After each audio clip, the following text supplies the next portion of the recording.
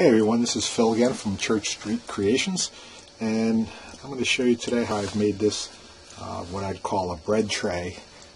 Somebody gave me a design that they liked, and I made one, and they were pretty happy with it, so I made one for myself. And this actually is pretty nice for sliced French bread or something like that. You bring it out and serve soup with the bread, and it's actually quite nice. I made this out of a piece of box elder. It's actually pretty thin. It doesn't need to be thick. It's got an interesting handle on it, and I make this using the same sort of tools that I've made in the other videos, just to get a sense of the size. This is a 5-inch sanding disc, so it's not a particularly large item. I've had people ask me for smaller ones, slightly larger ones, but fundamentally the same shape. So I'm going to go ahead and lay that shape out on a block, which I kind of already did. This block is, I don't know, about 2 inches thick, and it has a pretty terrible void in it that you can see I've cleaned out a little bit, but it doesn't go all the way through. And I'm thinking, well, I can make something out of this still. It'll be pretty nice. It's got a couple of nice flames in it. So all I did was I just laid the bowl upside down on it, and unfortunately it's a little bit too short here, but that's okay. I'll just make a shorter handle, and I laid out the lines.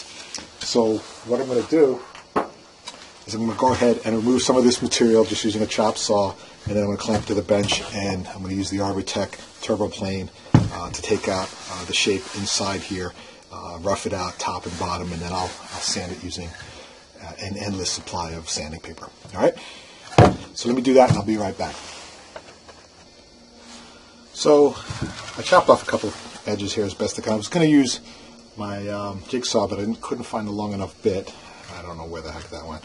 And so I just used the chop saw and chopped off a couple of pieces here. But at the end of the day, I can take this down really quickly with the Arbortech too, so I'm just going to go ahead and do that. I left this little piece on here just to kind of show you, the back side here didn't cut all the way through because the chop saw is depth. So I'm just going to take the Arbortech to it, and we'll get rid of that with no problem at all. Clamp this to the bench. My headphones on.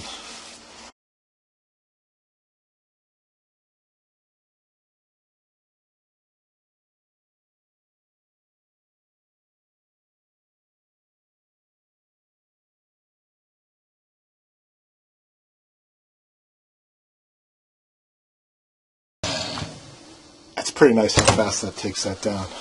That chunk is gone, and I actually carved out the edge here. I just try to get close to the line, and I'll fine-tune that as I go.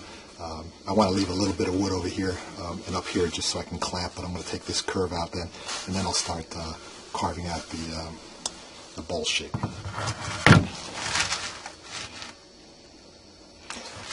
And actually, I think I'll chop these corners off too with the chop saw.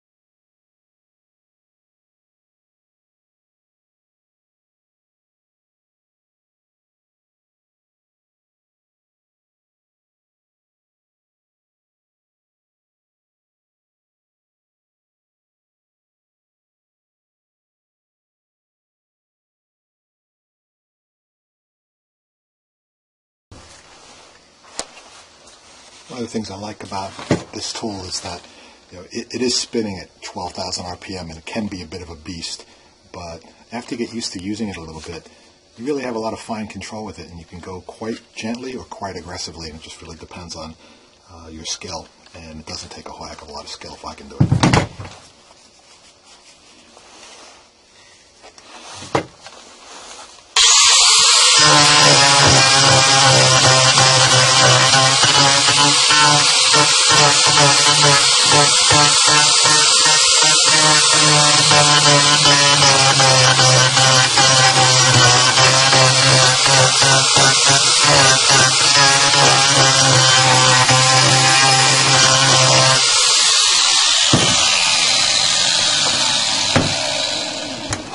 So that's the rough outline, and ultimately I could just use the Arbortech to carve out the bowl.